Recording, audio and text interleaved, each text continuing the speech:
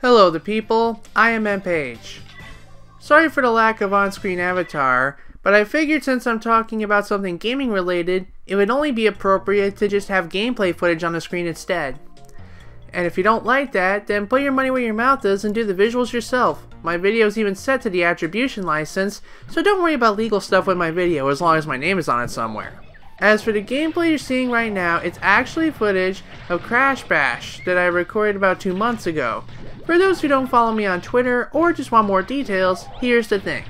Speedrunning, the art of taking a video game and playing it really fast for audience amusement. Now obviously there's more nuance to it than that.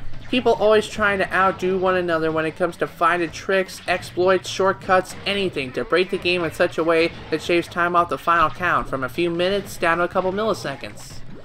If this explanation sounds familiar, you've probably heard it before from the likes of Jaden Animations, the first speedrunner to submit an all-gold % world record for Cookie Mama 2 Dinner with Friends, and also Burnt Apple Pie %.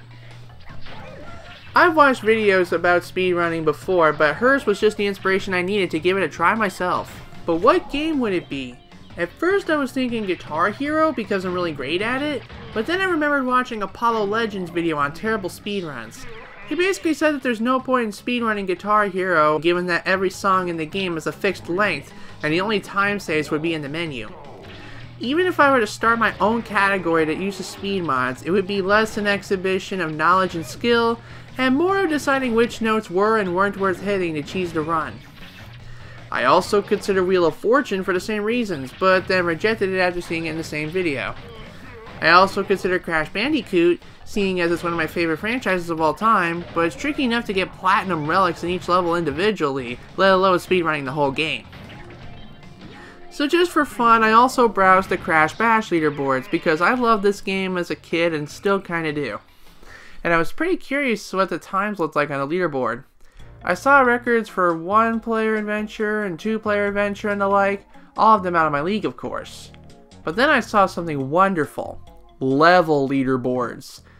Basically for people that can't do the full game or don't have time to do the full game, you can just attempt a single level over and over again until you get that run optimized and submit your time to the levels board. And it would seem that Crash Bash has some for the commonly overlooked tournament mode.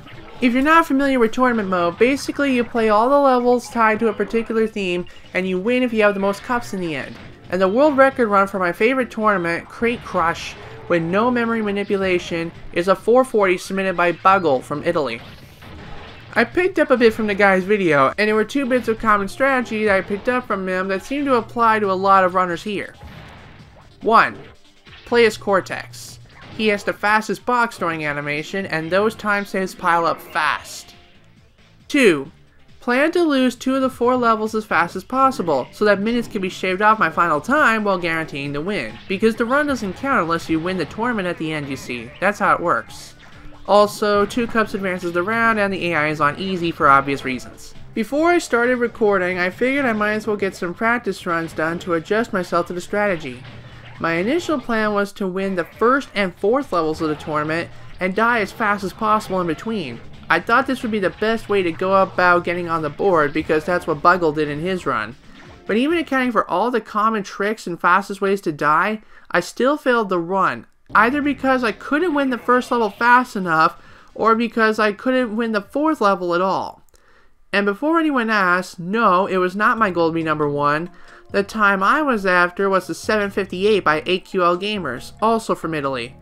Now you're probably thinking, Paige, if you just wanted to get on the board, why not target the 10:11 run from Sloria in the USA? My reasoning was that their run was so far off from the run above it that trying to target it wouldn't showcase real skill, it would just showcase how desperate I am to put my name on the board that I would kick an innocent runner while they were down. So I didn't want to go down like that. Anyway, some more practicing later and I found the real secret to optimizing the run. Basically, I didn't have to force myself to win the 1st and 4th levels. Instead, I could just do my best at my 2 favorite levels and not sweat the rest. So changing my strategy from blow the middle 2 levels to win the first 2 levels helped me out immensely.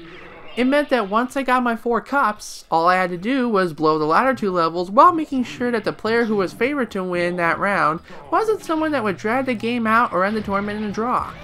All that was easier said than done, however, and the recording situation wasn't exactly helpful. I actually had two board-worthy runs, a 655 and a 746.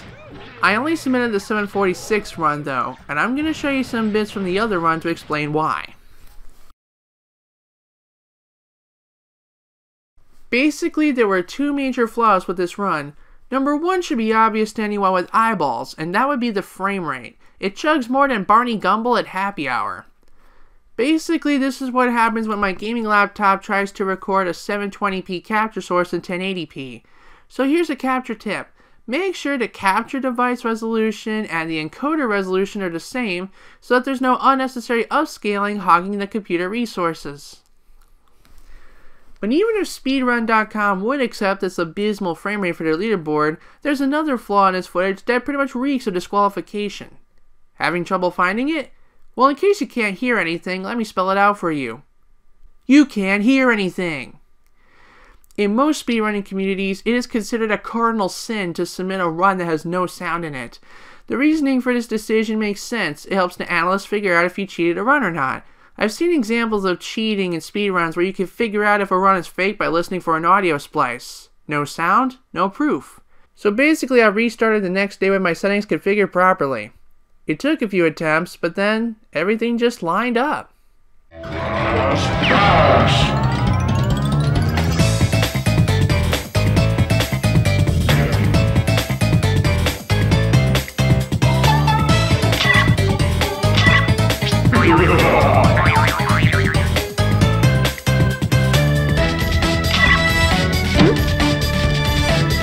You are now seeing the actual run I submitted to Speedrun.com.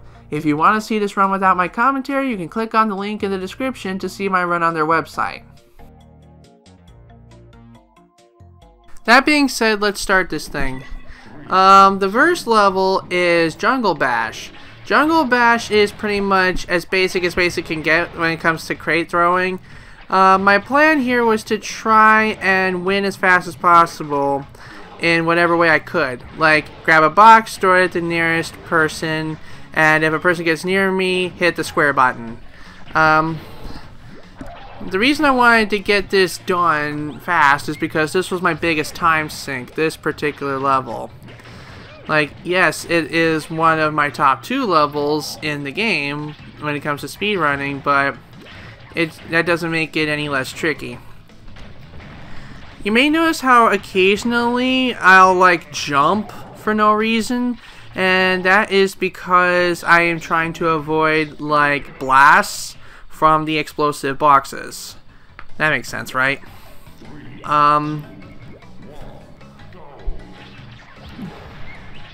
Another thing is, when I'm throwing boxes at people, I need to keep in mind, like, if they're flashing. If you see them flashing, that means they're in invincibility frames, meaning they just got hit. Sorry for the start of speech there. But anyway, and another thing about invincibility frames, this game kind of has a bug where there's like a fraction of a second in between getting hit and the invincibility frames where you could actually get hit again. Unfortunately, my run was not optimized to exploit this bug because it happens so infrequently and requires such precise timing that I could not pull it off myself. Anyway, that was actually one of my better runs of that level. I finished it in under 2 minutes. That was Jungle Bash, and now we're moving on to the second level, Space Bash, which is actually my favorite level of the 4 because it has these cool mechanics of taking place in the future and having these power-ups, but more importantly, a destructible floor. TNT and nitro crates blow up and they make holes in the floor, and if you fall, it's instant death. That makes it really easy to speedrun, and one strategy I saw among the top runners was to die in a hole as fast as possible and line it up so the other people like win in such a way that you can still come out on top at the end of the tournament. But I found it easier to just blow them up in such a way that they fall down the hole so that I can win.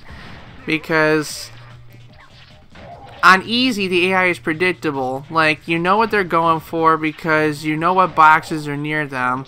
And ideally what you want to do is get the explosions to hit them in their walking path so they not only take damage but also fall in a hole that they can't avoid.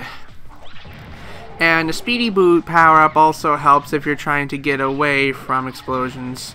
And not to mention the weights is like, in earlier attempts, that was my biggest time save, just grabbing the weight, passing it on to someone else. So yeah, that's why this is my favorite level. It's because like it really adds an element of strategy to the run that would otherwise just be a mindless box throwing and randomness. It's like a casino, how there's always that one game that gives you the illusion of control because there's an element of skill, even though at its core it's still a game of chance. Like, it's like, I don't like when skill isn't 100% the factor, but like, a good game of chance can hide the fact that the skill doesn't 100% mean everything. Okay, now I've won 4 cups, which means I'm guaranteed to win the tournament, but I don't know if ties count for the board, so for the next level and the level after that, my strategy is either win 1 cup and secure the placement, or just make sure 2 different people win each of the levels. So in this one, I start to like, for this one I'm on the fence as to whether I want myself to die easily or to like secure that 5th cup. See, I could have saved time if I had thought my run out ahead of time, but there it is. So yeah, apparently I decided to die quickly. That's good. Other than the penguin, the only other unpredictable element is not only the ice, but where the power-ups are going to land up. Because this level actually has the same power-ups as Space Bash did. And one thing I'll never understand is that these guys like to make it a point to wake up the penguin as fast as possible and bring the pain. The strategy I was originally going for in this round was to let Dingodile win twice in a row so that we could move on. But I apparently won somehow, which, even though that did cost me some time, it's actually a good move overall because now I have 5 cups. See, if I stuck with 4 cups, I'd have to make sure that whoever won twice here did not win twice in the final level. But now that I have 5 cups, it doesn't matter if Dingodile wins 4 times in a row, because now I know he can't pass me. But anyway, now we're about to head to the 4th level, and the 4th level was a real pain in the ass, because like, back when I was trying to win that thing, I noticed that the power-ups were unpredictable, and it's actually what made me grateful to figure out that I wanted to die intentionally here, because like, it's easier to get yourself hit by the power-ups than it is to like guarantee you're going to get them. And one thing I noticed about the easy AI with the power-ups here is that they are not very careful with them. Like, they just spam the fire button with no regard to who they're hitting or when they're hitting them. I'm approaching the 7-minute mark now, and this is what makes or breaks the run. Because, like, Dingodile just won, so either Dingodile wins or I'm on the edge of hell.